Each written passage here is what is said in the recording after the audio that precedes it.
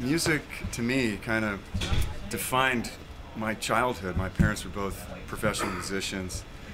They were grooming me to be a classical pianist or an organist or something like that. And I wanted nothing of that life. And when I got into school, I started hearing music and started, sharing music with friends. And of course, when the Beatles came along, that was it for me. My parents' hopes were dashed. I can only say that music in school really helped define me.